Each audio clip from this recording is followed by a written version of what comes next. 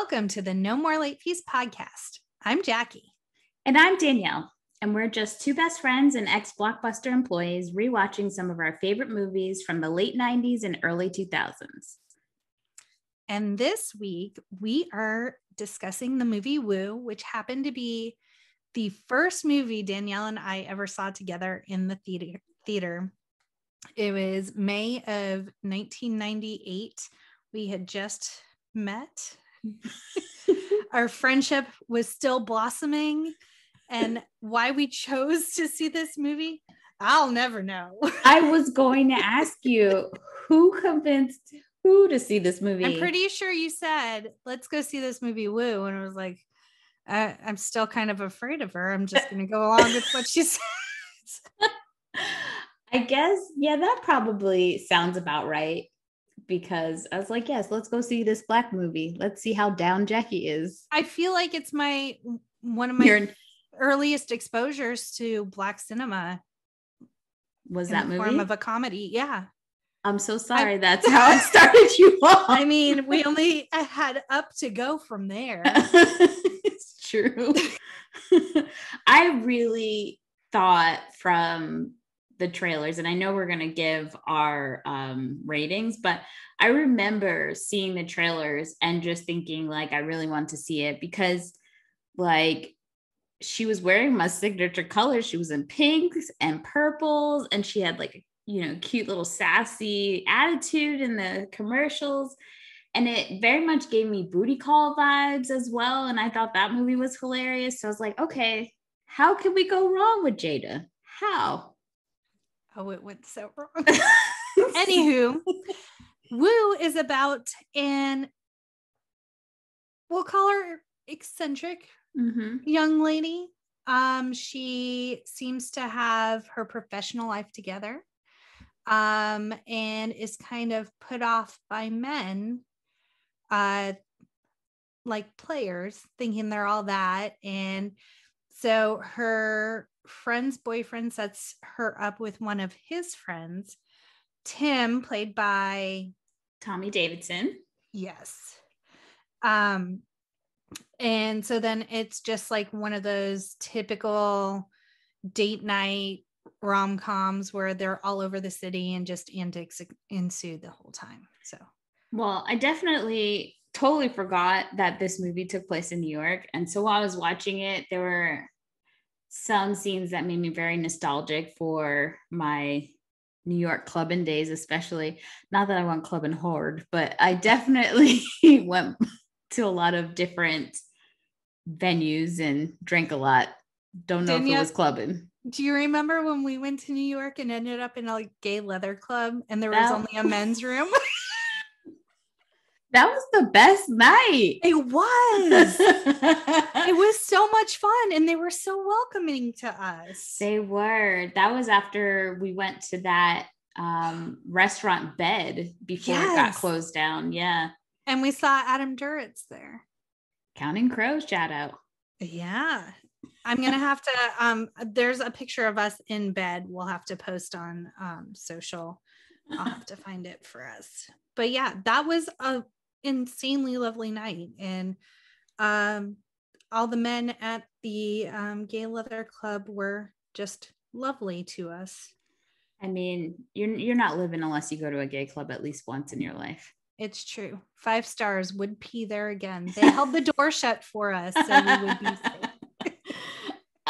So I know we kind of just said Jada, but we didn't say that Jada Pinkett Smith is the star of this movie. And as we get into it, we see a lot of different stars and cameos in this movie. We have to do our ratings, don't forget. Oh, so off track already. Well, that's then okay. We'll rewind. We'll revisit that in a minute. Let me take a note so Ken doesn't yell at me. Well, so I guess before we really get started, let's do our ratings rewind. So here's how it goes. Before we get into the movie, we'll reveal the rating our Y2K versions of ourselves would give. Then at the end, we'll see if our current selves agree with our initial rating. So our scale consists of would buy it again. The best, would watch on repeat. 5-day rental. Would watch again. 2-day rental. Okay, but nothing to write home about. And same day rental. Trash. Straight up gutter with the rat trash. Okay, Jackie, so what was your rating? I have a movie ticket stub to prove I saw this movie in the theater. Are you pulling a Danielle? Don't remember anything about it. I'm going to have to give it a same day rental because it was so underwhelming, apparently, to my Y2K self. And like you said, Booty Call was so amazing. And I vividly remember watching Booty Call. And this was just, it was no Booty Call. It's not a it. 2-day rental. Or I'm sorry, same day rental. Okay. Yeah, well, I too don't remember much about the movie. I remember that we saw it, but I didn't know it was our first movie until you brought it up. I don't recall how I felt about it. I didn't even buy it. So I'm going to say same day rental as well. If you're interested in watching this fabulous piece of cinema, it is for sale on the iTunes store for a whopping $4.99. Yes, Ooh. Friends, not the rental price, the purchase price. And if you don't want to keep this trash, this lovely movie, you can rent it also. I think it's on YouTube for rent for about $2.99. So anyway, you can't miss under $5. Yep. Let's get into it. Wu is played by, as Ken exclaimed, it's Will Smith's wife, which is not very forward thinking of him, but it's because he can't ever remember names ever. Jada Pinkett Smith plays Wu, the main protagonist in the movie.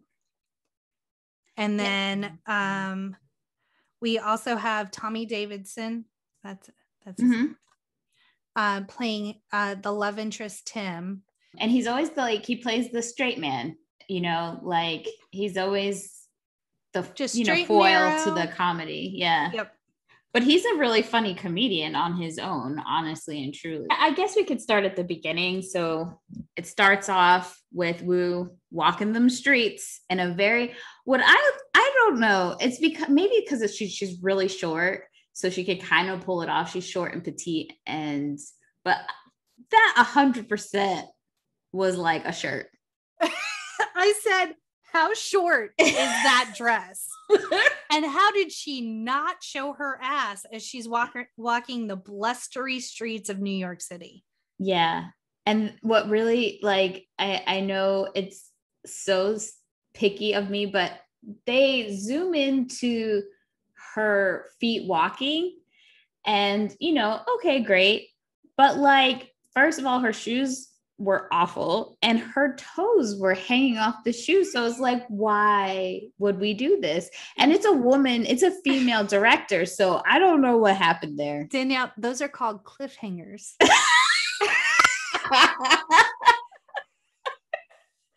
If you're in the drag world, toes hanging off the end of your shoes are called cliffhangers. Well, it didn't make me want more. So I don't know why it's called that, but that's very hilarious. What I think makes me so sad about this movie, and I know the actors felt the same way because Tommy Davidson was on a Red Table Talk episode with Jada Pinkett Smith, and they were disappointed with the script.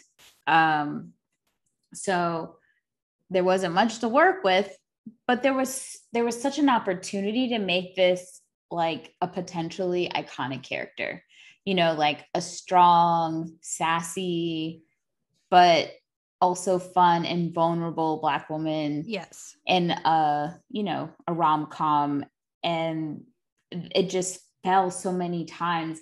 And you could tell that they were trying to make her character very complex with layers, but it came off as her being psychotic at times. And there was no payoff. There was no resonating backstory of why she feels she has to project this image was because like she'd been hurt so many times in the past or anything like right. But I don't even know if there was an image to project. It was just like, it was more like an explanation why she was so hesitant to dating, and they get into it when later on with Celestial's, when she meets up with Celestial later, and they talk about the date. And so she's saying all these things that are wrong, and Celestial's like pretty much saying, are you sure it's not you? And so you could tell her kind of like having that realization, oh, I am being high maintenance and really picky and about stupid stuff and not really looking at him. And then there's that montage of her like thinking about him, and it's just really ridiculous. But like you said, there's no payoff because you don't grow to love these characters individually, and you don't grow to love them as a couple, especially with their like chemistry not really being there at all. So that was difficult. So I think for me, as I was watching it, I was more disappointed because here you have really great actors. The concept isn't hard, like everyone does it, and it just still fell so short. So it sucked in that way for me. That aspect of it was sad. But speaking of Celestial, because we brought her up a few times, this is Jada's psychic / friend. It felt like maybe she had been going to her for so long that they became friends. I don't know, but it did feel like more than just a straight psychic relationship.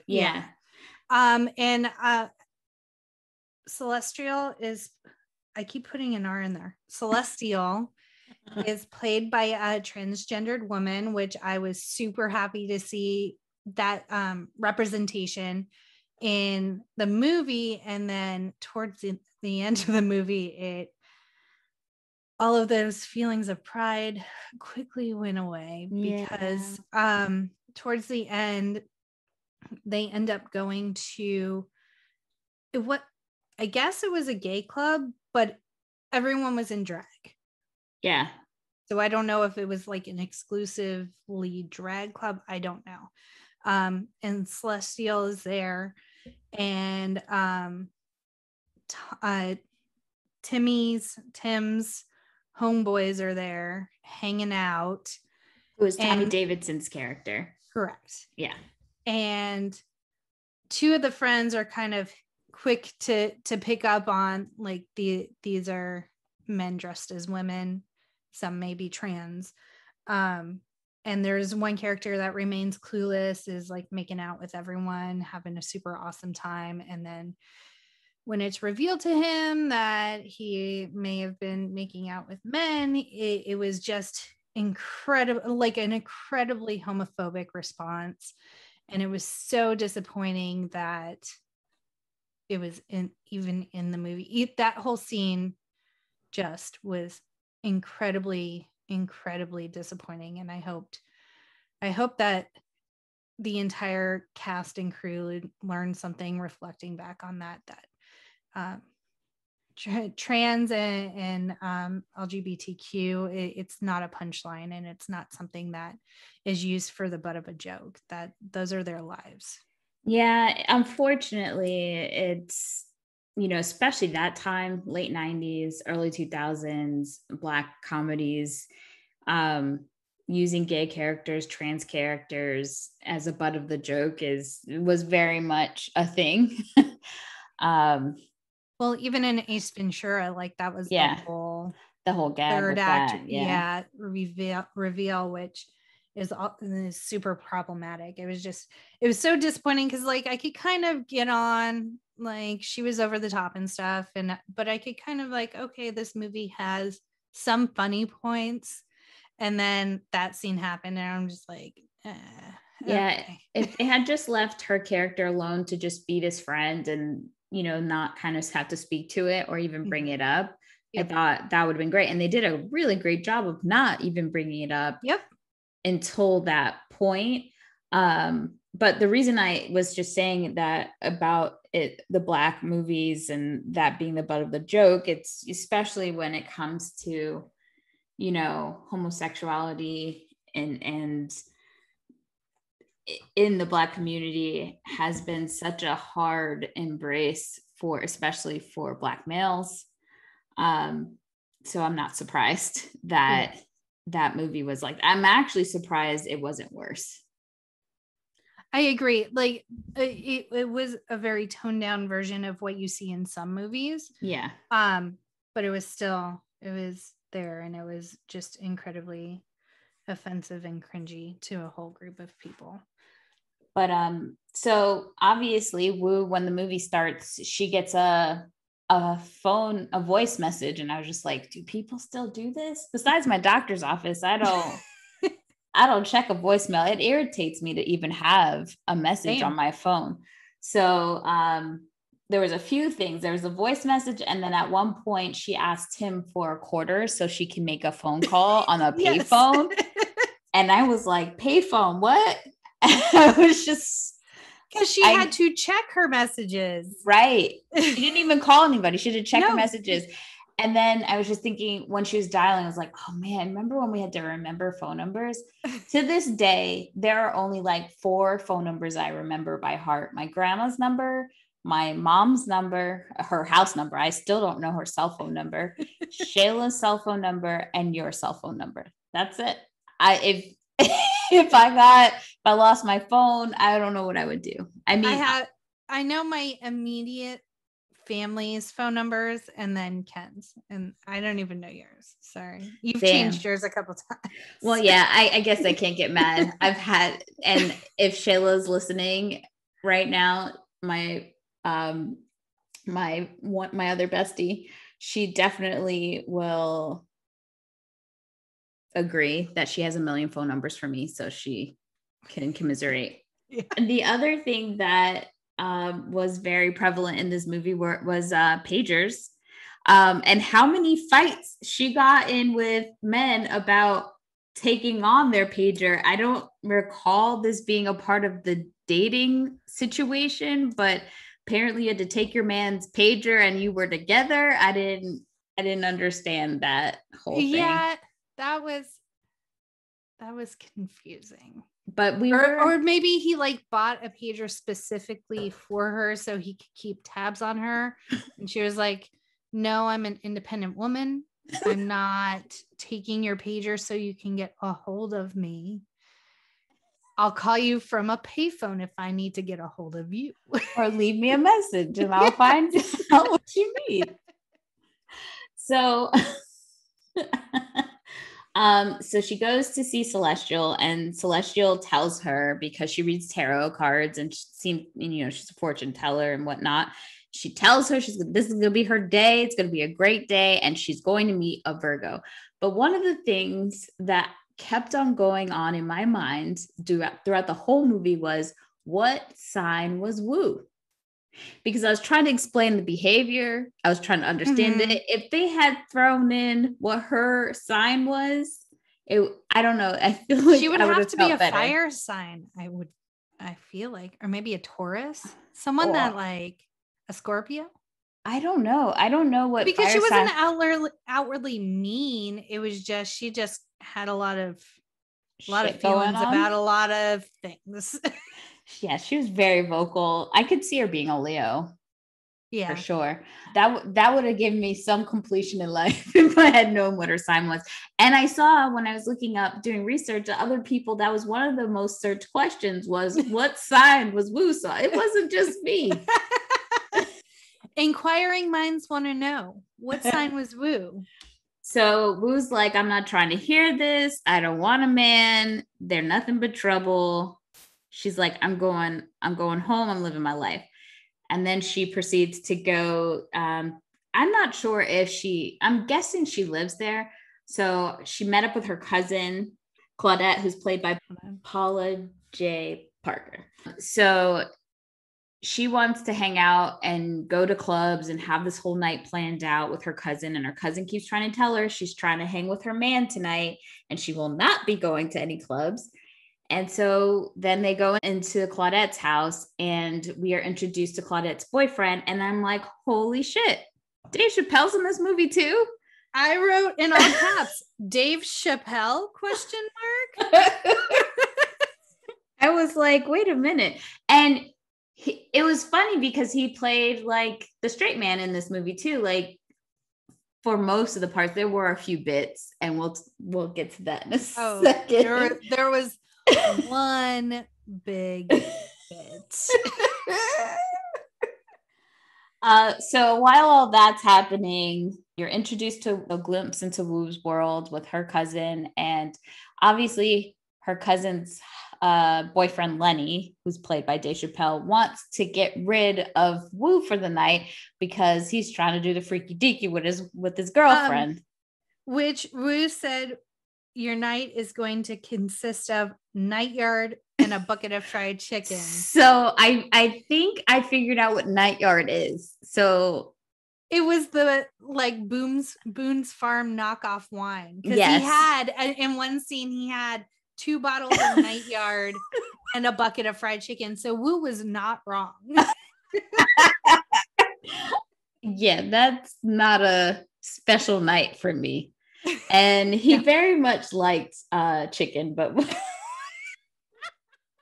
ahead and talk about that scene now, because if not, we're just gonna say we're gonna get later, and it's gonna be obnoxious.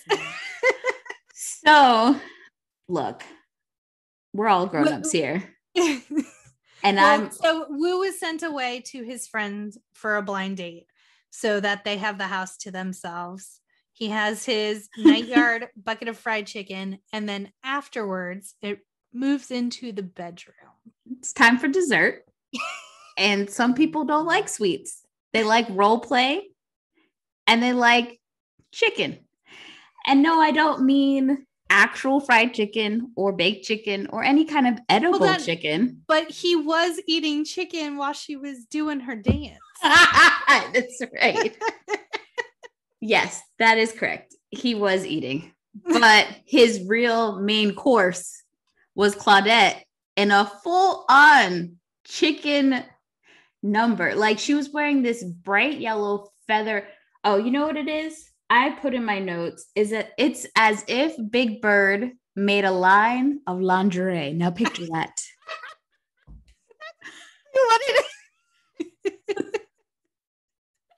Yeah, that's exactly what it was. 100%. Yes. But I do love the attention to detail. I mean, she looked lovely in that chicken getup. It was not. Show me them chicken legs. No, show me them chicken wings, girl. Show off them chicken wings. Let me see them thighs. And then he makes her balk like a chicken. Oh my God. For the time limit. What was the time limit? Like 1 minute? You have to act like a chicken for 1 minute. And he is dressed as a pimp? I don't even know. The scene starts off with him in a cape, a cane, and I really don't know what his character is. You know what? Dave Chapelle has a thing for pimps because he loved to do it on the Chappelle show. He definitely did some form of it in Half Baked. So I'm guessing he went to the producers. And he talks about it in his stand-up. Yeah. Too. I think he went to the producers and the writers and like, I got this. Don't worry. Get me a cape and a cane, and this is going to be the best take. And a bucket of fried chicken. And then he sprinkled, what was that on his breadcrumbs? There were breadcrumbs all up from his like boxer line all the way up his chest. And he told her to eat like a chicken like they practiced. Breadcrumbs off of his stomach. She definitely did do it like a chicken. And I was dying laughing. And honestly, guys, if you don't want to watch this movie, we understand. But if you do, fast forward everything and just watch this clip. It makes it worth it. Just YouTube Woo chicken scene and it should come up. And it is so bizarre, but fucking hilarious. I think the good thing is that at least Dave Chappelle's boxer game stepped up quite a few notches from Half-Baked. Agreed. Yeah, he didn't look like he was swimming in his clothes. I'll just put that out there.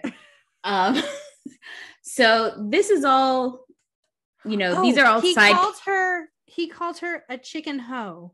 Oh, okay. Yeah. Let me just get to my notes to where. And he made her call him Big Daddy. Yes. Where is that scene in my notes? Because I had so much. Oh, okay. What is a chicken hoe? Big Daddy loves chicken. Then I put Big Bird line of lingerie. Let me see them hot wings. I did write also that I very much liked her it's not pantyhose, what are those things called? Fishnets, her yellow fishnets. They were cute. Just saying.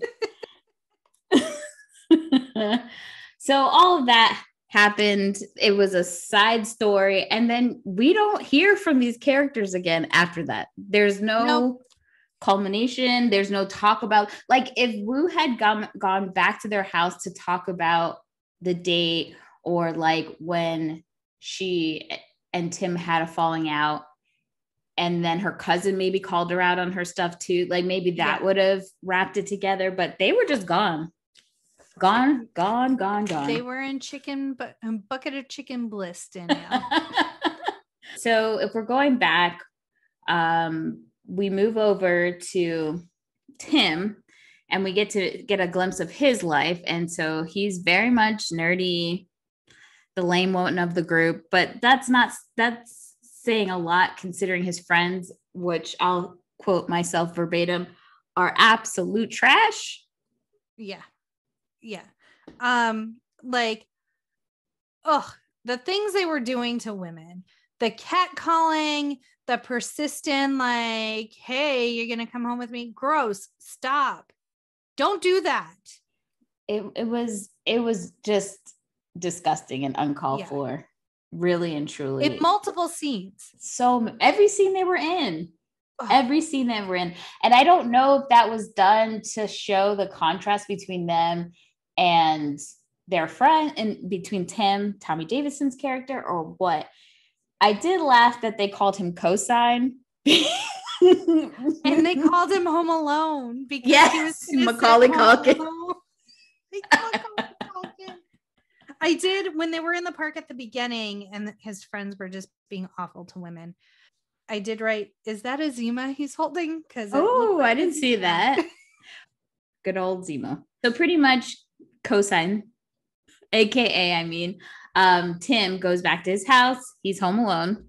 And then he gets the call from Lenny saying, look, I have this girl that you should take out on a date. And I actually wrote, dating in the old days before having to swipe and deal with that crap. But Tim's response was, does she look like an anteater?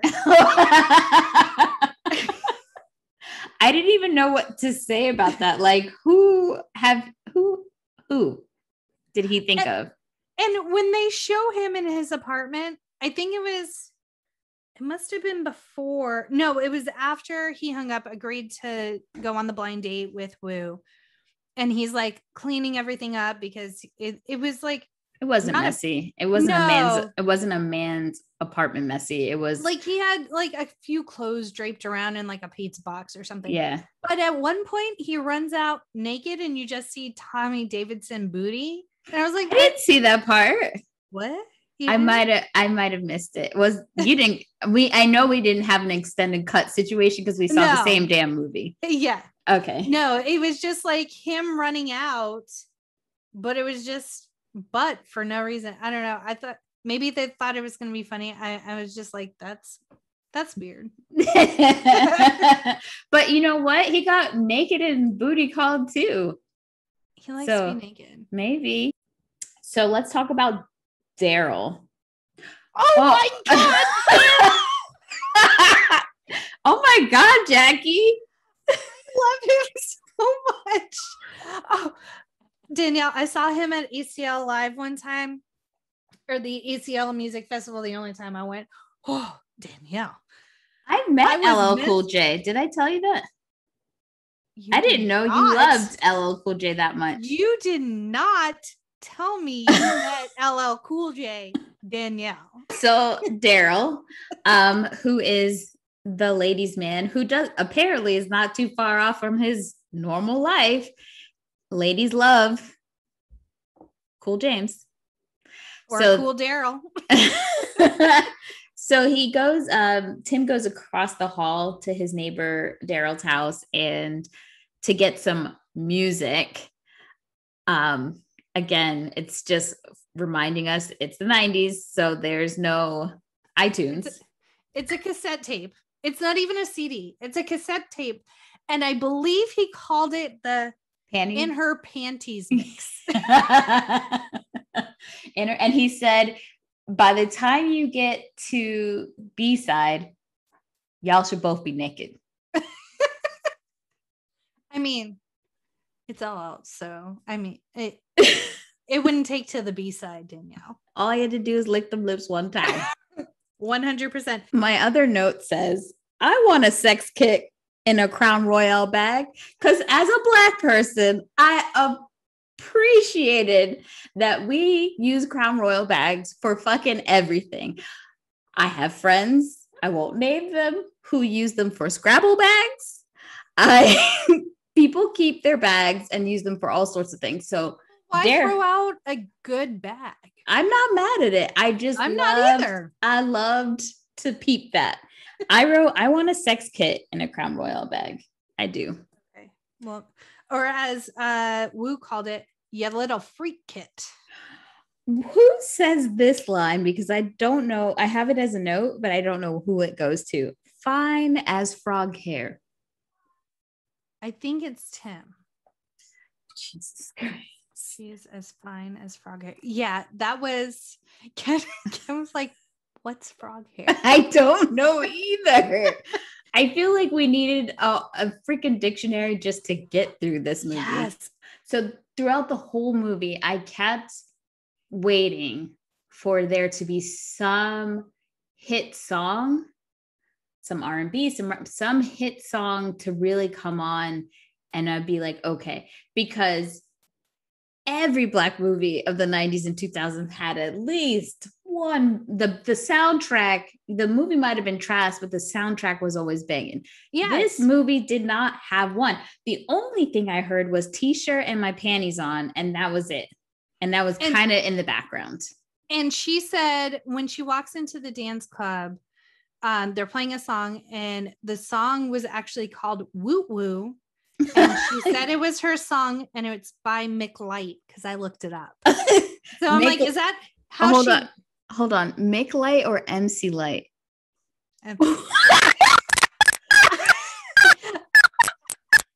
Sorry. I made my C small, and so my brain read Mick. I'm sorry. I made him Scottish. I'm sorry. Okay. All right. I apologize to the population of MCs that I have now offended by calling you guys mix. And not make it like a slang, derogatory term. Just Jackie's brain doesn't read shit correctly. All right. Well, thank you for that laugh. Sorry.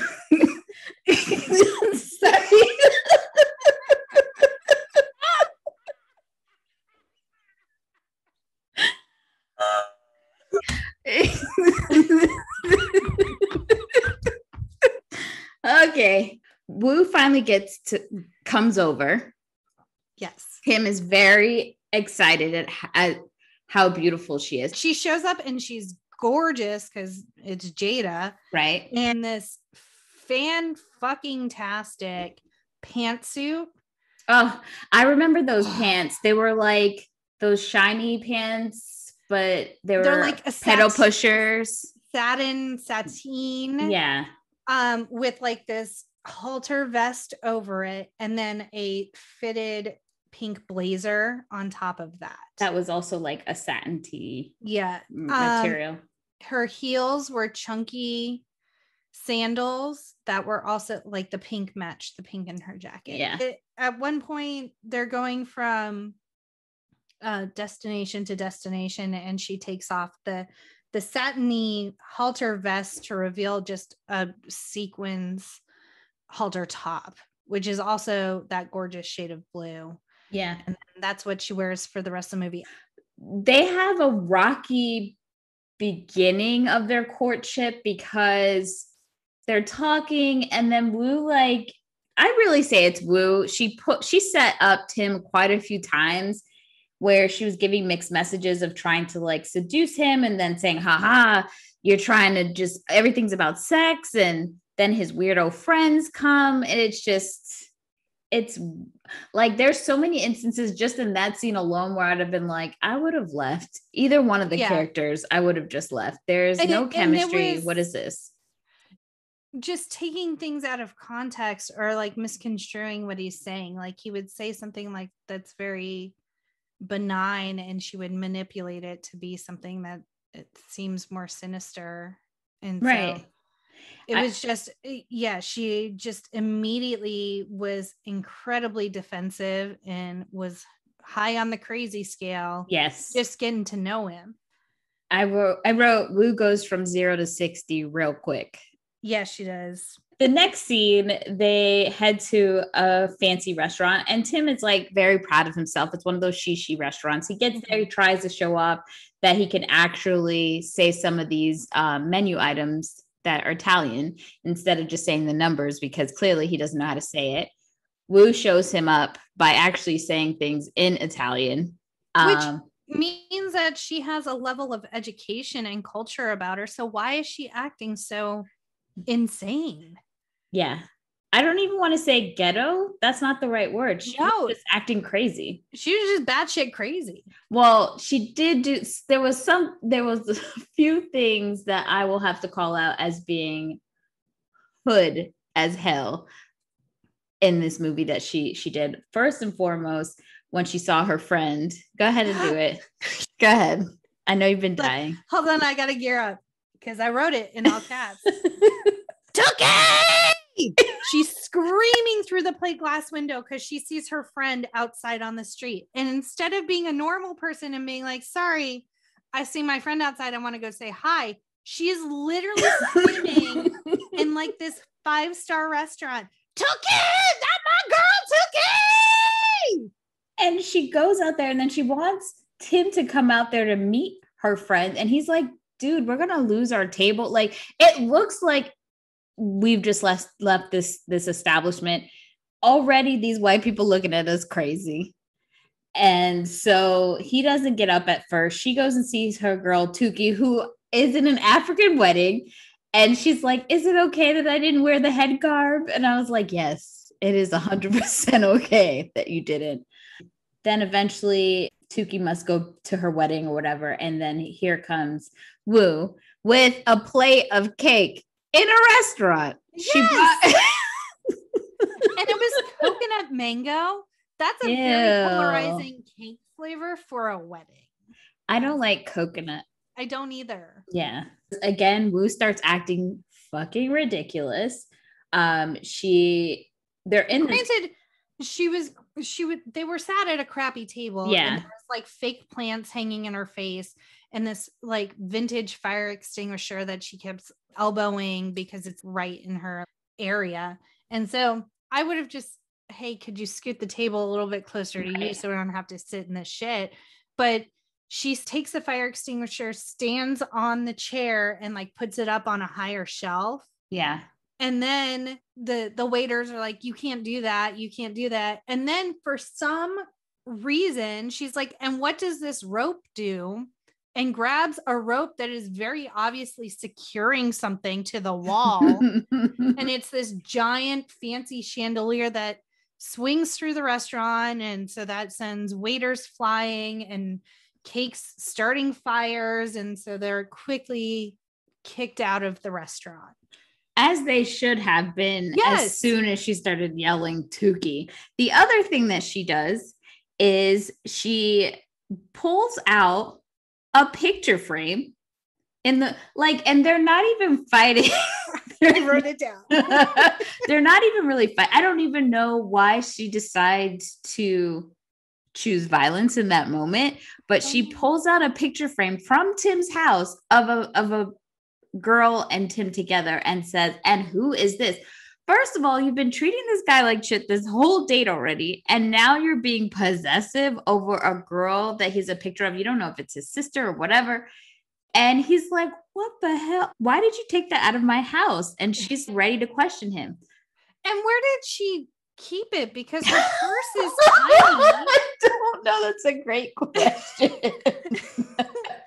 I don't know. After all the chaos happens and they get kicked out, you don't see them actually getting kicked out. The next scene, you just see Wu outside and ready to go to the next place, which is for them, I think, to go salsa dancing. And I want to say they were in Brooklyn from what I could see in that movie. I have to give Jada credit. She had some moves on the dance floor. She is not dancing with Tim, but yes. I said Jada can dance. It was impressive.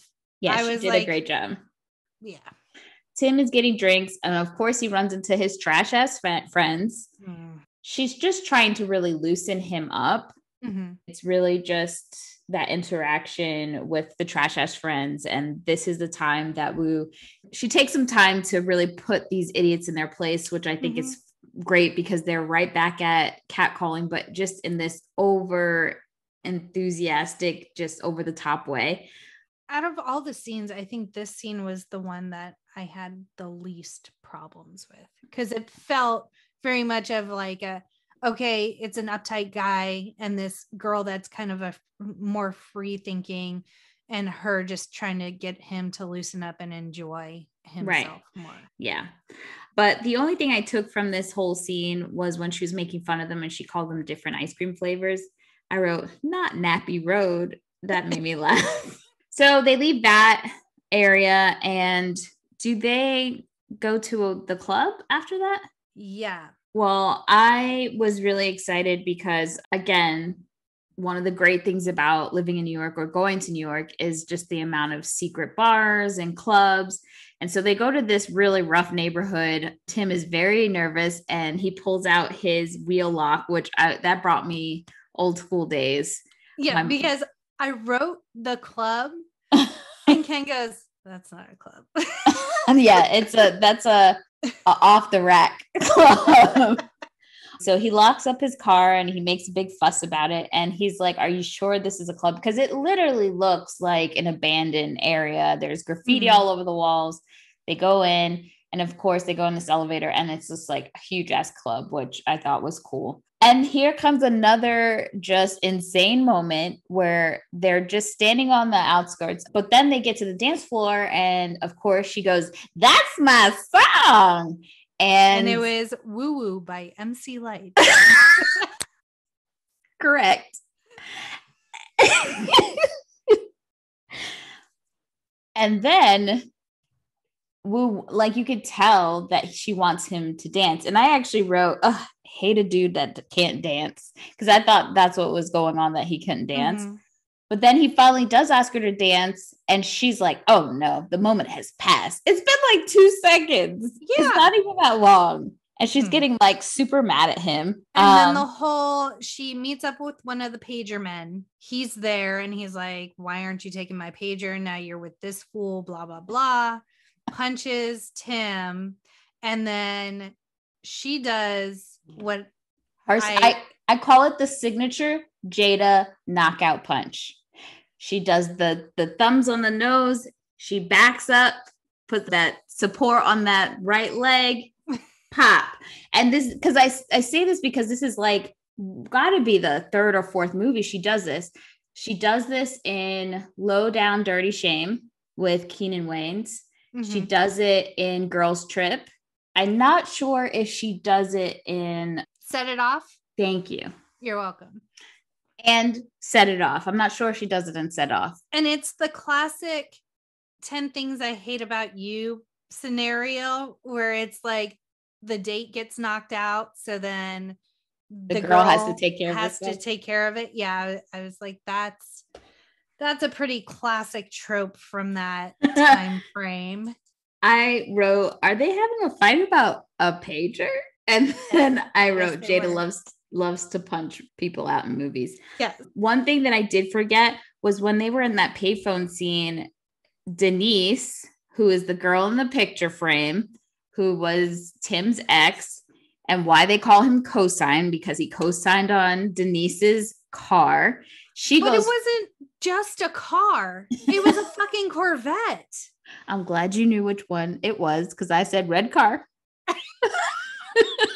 He drives a Volvo. She drives a Corvette. Yeah, she goes speeding by, and Woo's trying to check her messages. The car goes speeding by, and she sees him trying to engage with Denise, and Denise is like, "See you later, sucker," and she's out. And that's when Woo gives him a pep talk that he needs to loosen up. But then she gives, I love this. There are people who make things happen and people who watch things happen. Which one are you? I did like that too. And I was like, yes, I very much feel that same way. Moving forward. We come out of the club. Yes. And his alarm system and his not a club are laying in the street, and there is no Volvo. Oh, and man. Ken said, who the fuck wants to steal a Volvo? In Brooklyn, anything goes. So then they have to go down to the precinct to file a report at 2 a.m. And they meet, oh, wait, I got this name. Oh, they meet Crayola. Mm-hmm. They meet Crayola, who, of course, is on the phone. And she is talking to her friend, what's Purina. Which totally reminds me of Booty Call, because the main chick's name is Listerine. They call her Listy. Yes. So he's trying to engage her about his car. He's upset, as any normal person would be, that your car has been stolen. Woo's like, I'll see you later. She's like, I'm going to go check someone out in a cell. And I'm like, what the hell is happening? Apparently her friend is in jail, at the precinct, and she's just going to go say hi. I don't know. Yes. And he's like arguing with Crayola because she's just like not even trying to help him in this situation. Then another cop comes out, and Crayola says she's being harassed at her job. And the cop tries to like get all over Tim. He wasn't very nice, because I mean, he's frustrated. Yeah. And so he was saying stuff like, called her uneducated or something. Oh, no, he said something about her GED. And she said, hey, I almost got my GED. Oh my God. So then he's getting harassed by the cop. And then here comes Woo, tries to calm things down. And apparently she's got everybody in the precinct wrapped around her fingers. And then I think that was the breaking point for Tim. Mm-hmm. And he like loses his shit on her and calls her, says that she has issues because she's fine. She's always been fine her whole life. Fine, AKA very good looking, beautiful woman. And so therefore she can act as crazy as she wants to. And he just goes off on her. And Woo still like doesn't quite get that it's her that's being an ass. So that was frustrating. She storms out. She leaves, right? Yeah. Yes. Sorry. And then he has this come to Jesus fantasy sequence, but it's not Jesus. It's Lando Calrissian. Yes. Billy D. Williams. I don't know who called him and said, I got a check for you. You got to do one scene. It was so like, y'all had the budget for all these cameos and you couldn't get the script right. It's a damn tragedy. And really, like, it is. Everything he says to him, like, it makes no sense. It's not uplifting. Not at all. It's not. And I was just like, Billy D, you got Star Wars money. You don't need to be doing this. Well, no. Fuck Star Wars money. He had Colt 45 money. That's true. Is that his face was on the Colt 45 cans? So then Tim walks out. He has no car. He's like trying to walk to get somewhere to hail a taxi or something. And because he's in the hood. Yeah, he perceives someone is following him. At first, you don't see anyone. And I love that he shouts to no one. Sure, I'm glad I took those kung fu lessons.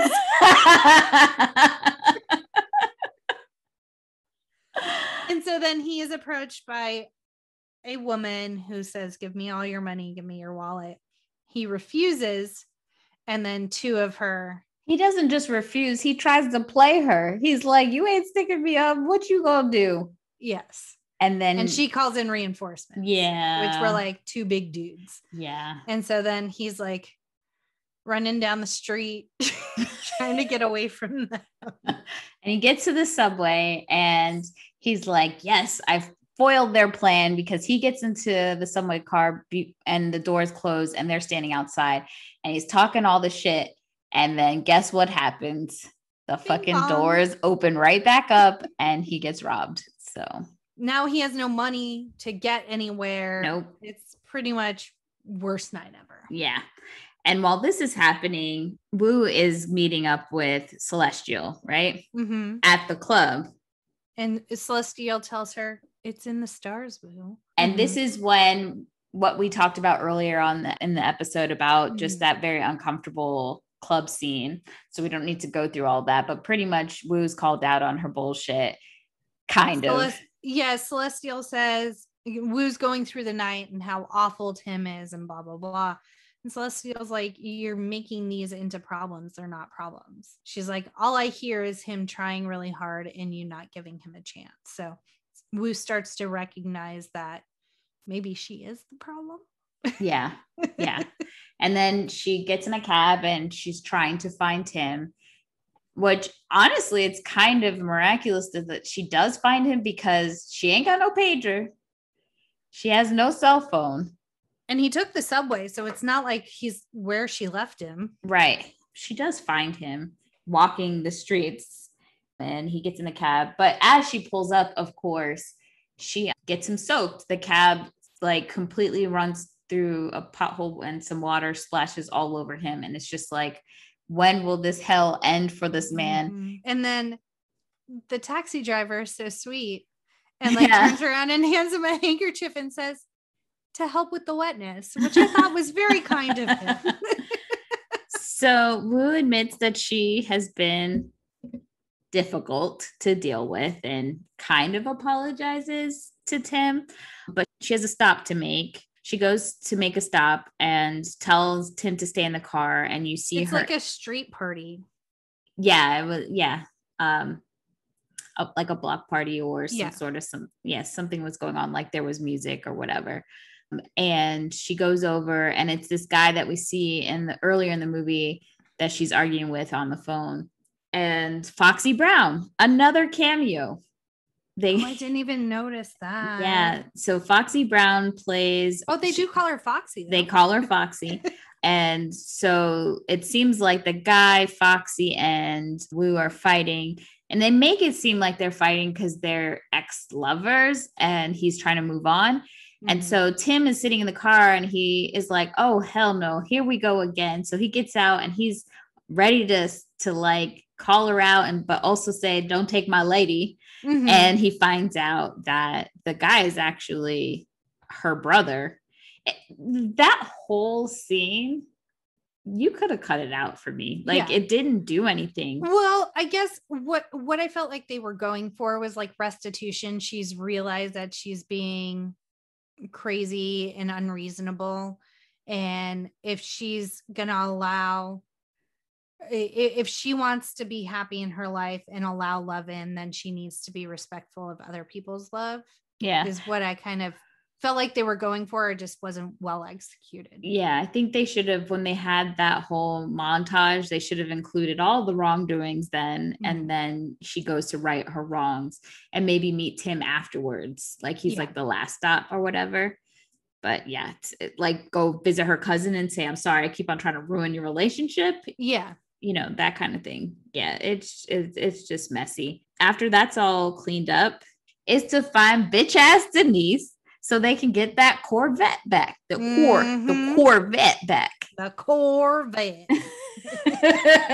So, that's what happened. He asked for his Slim Jim, which is, the metal bar that you can use to unlock cars. Tim asks the taxi driver for his Slim Jim.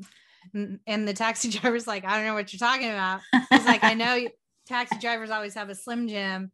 And so they pay him $15 for a Slim Jim so that he could pop the locks on the Corvette, which sets the very specific alarm off.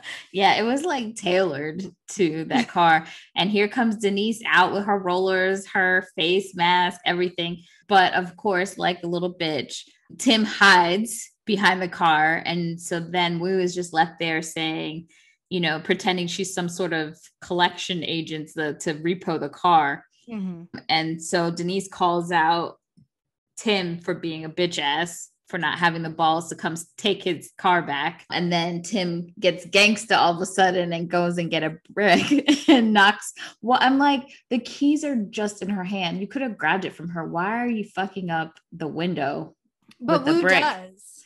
Yeah, after eventually, he messes up the window.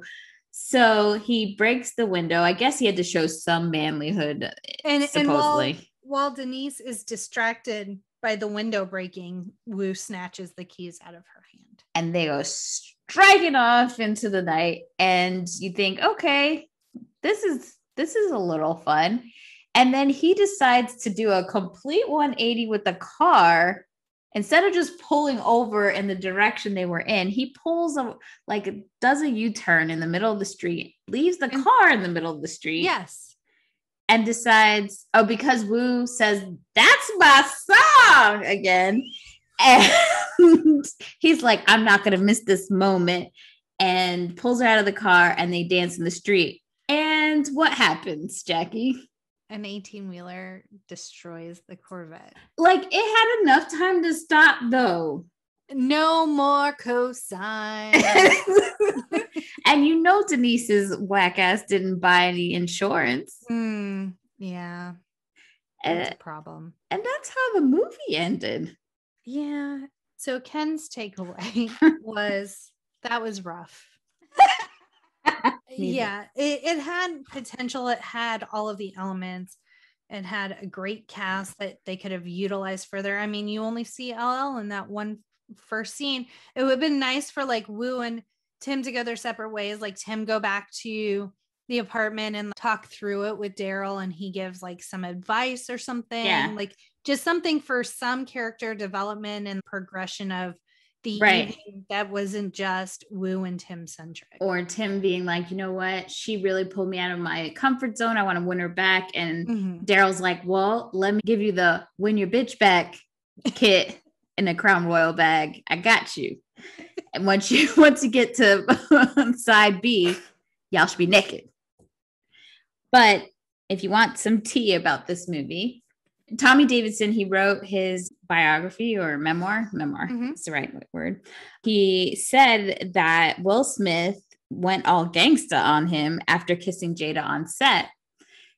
What had happened was that last scene where they're dancing in the street, in one of the takes, Tommy thought that it would feel right if they kissed. And so he kissed Jada without giving her a heads up. And Will was on set, and you could, I guess he was saying that, you could see Jada flinch. He didn't know that he couldn't really just do that in the scene without like talking about it. Right. And so Will like came to his trailer and they were arguing. He said it almost came to blows pretty much. But they worked through it. They're still friends to this day. And even on that Red Table Talk, they discuss some things that Jada actually figured out about Tommy. Like she could tell that he was having a really rough day one day and asked him about it. And he tried to play it off. But then he told her, it turns out that his birth mother actually reached out to him that day. And so Jada made it that they could shut down the film so that he could, kind of deal with that. Yeah. I thought that was cool that they're still friends and Yeah. they work through that. What else you got? Well, so Tupac was supposed to be in this movie, but was shot 5 days before the principal photography started, which I can imagine that, like, I don't even know how Jada pulled off this movie in that state of mind, because they were so close. So that definitely gives an idea.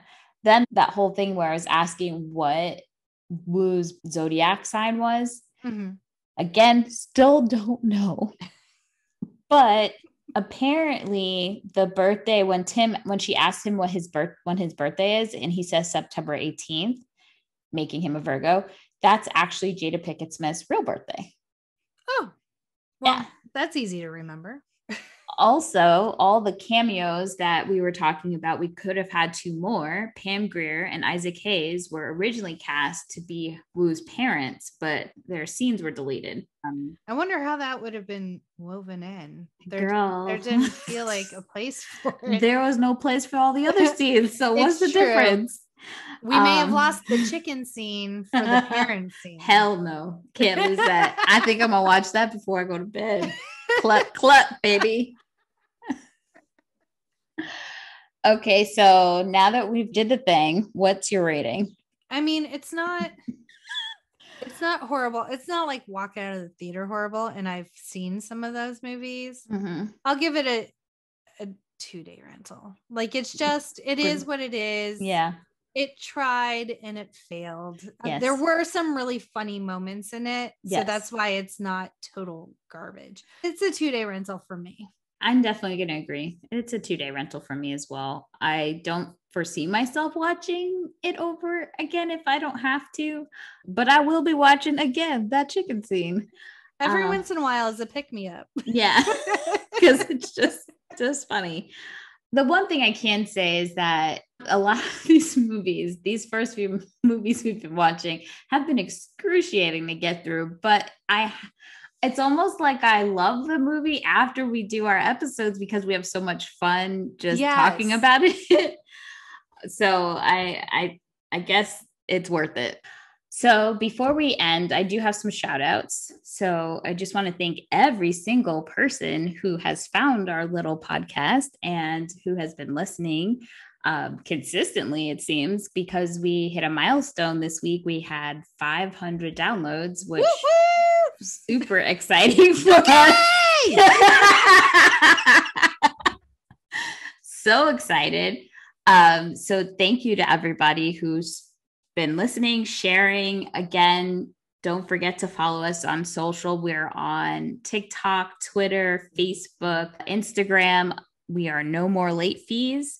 We are working on our YouTube, so you could see some of these wonderful recordings, but with our wonderful, beautiful faces. So that should be interesting. Again, we just want to thank Nikki Suhu for being on the show last week. Oh my God, we got an interview with someone who's in the movie. She was so sweet. So and nice. It was such a lovely conversation with her. We were super excited to do it. Well, it was a lot of fun. I also want to shout out one of our Twitter followers who made us this really cool birdhouse, which I thought I was being very secretive by getting this made for Jackie.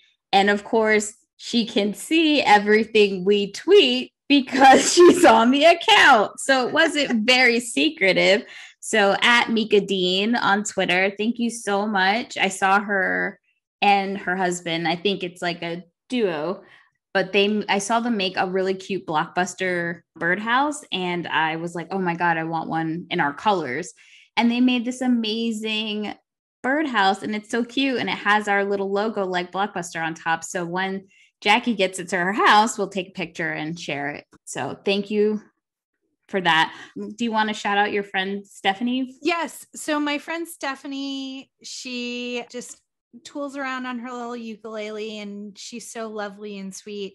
And so I had asked her if she would make a intro song for us. So she's been hard at work making it. She sent us the melody and she's working on lyrics now. And I I adore her so much. As soon as the podcast drops on Thursday, she's immediately listening to it, giving us feedback. So she's wonderful. And thank you so much, Stephanie. And we can't wait to hear our finished product. Yeah, I can't wait. Thank you so much. Well, that's really exciting. There's so many things I never thought we would have, like an intro song. And we have stickers on the way. Yay. They were shipped. Cool. That's I'm exciting. So excited. Yay. Well, that's it for class announcements. Check us out next week and have a great, wonderful weekend.